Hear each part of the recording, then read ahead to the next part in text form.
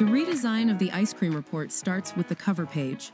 In this case, we use the cover to give all the information the old report gave on 2 pages. Next, we decided to improve the information given for the general description of the report. This generates a new sheet explaining how the scores are distributed. The first new feature here is that we abandoned the vertical bar charts and moved to horizontal thermometers. In addition, in order to be consistent with the reading of the graph, the scores are adjusted to the graph so that lower scores will be worse performance and higher scores will be better performance.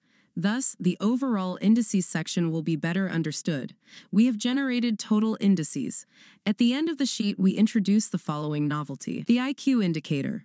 According to studies done over the years and the literature on intelligence and executive functions, we have achieved a predictor of IQ based on performance in the ice cream test.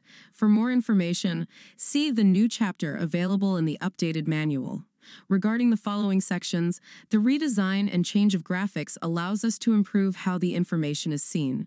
The ice cream test is essentially divided by the change of set or recipes. This is shown in the lower tables of the old report.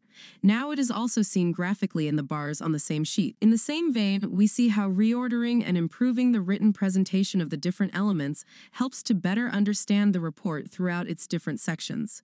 If you want to read it in detail, you can download the example attached in the email or in the description box. For us, it has always been vital to be able to interpret each index in its entirety and in each part of the test. Another new resource is the Guide to Interpreting the Report, also available in the mail and in the description box, and in the future, in the resources of the client area.